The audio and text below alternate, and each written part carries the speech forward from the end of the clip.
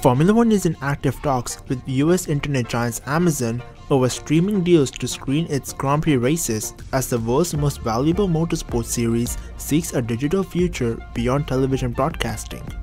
The discussions come as F1 seeks to expand its audience, targeting younger fans who are increasingly switching to watching sport online rather than on traditional TV networks.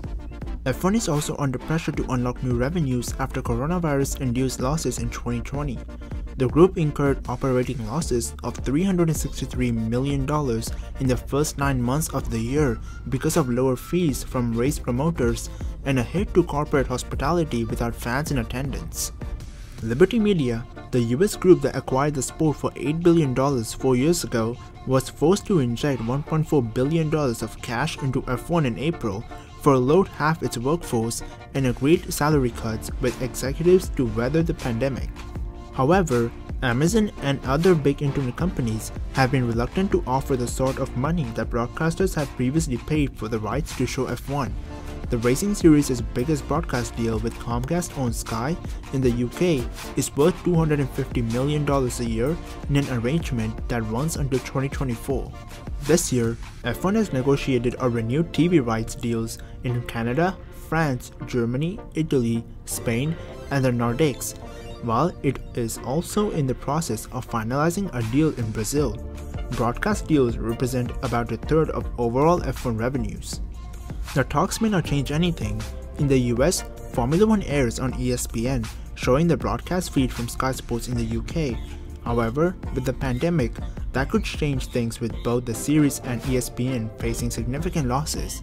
The Netflix Drive to Survive series has already attracted a number of new viewers to the sport and could have F1 looking at online services as a way to grow beyond the niche popularity in the US. Now that's all said and done, it's fair to say that the 2020 season has been a great one for McLaren.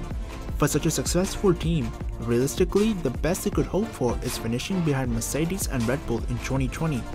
Still, McLaren has a lot to do before the 2021 season despite the rules only changing minimally.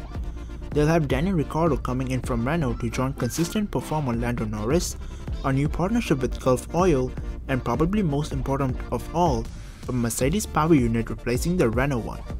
The problem is the 2021 technical regulations, which include some slight aero changes, increased weight, a set number of engine modes, eco-friendly materials, fuel restrictions, and limitations on teams' reverse engineering efforts. As a result, most teams have more or less opted to keep the basic concept of the car largely the same for 2021. However, despite those limitations, changing the engine supplier means this year's MCO35 has to be almost completely redesigned not only to accommodate the new power unit and its related systems, but also to balance out the rest of the car from the swap.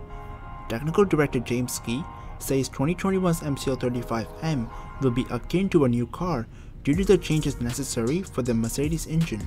McLaren will have much more work to do and its 2021 car will differ more than the 2021. On the other hand, having the best engine on the grid is a huge plus, so if the chassis and aero are on par, there's no reason why they shouldn't do as well as this year, and who knows, maybe challenge for podiums more consistently.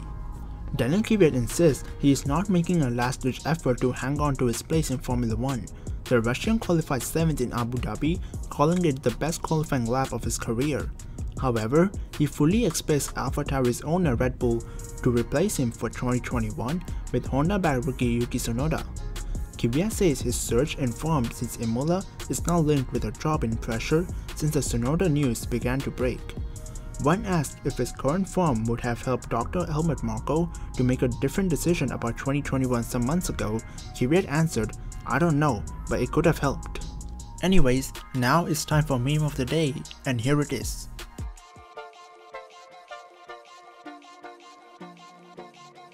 And that's been it for this video.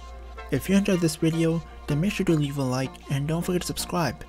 Apart from that, I hope you're an awesome day, and bye bye.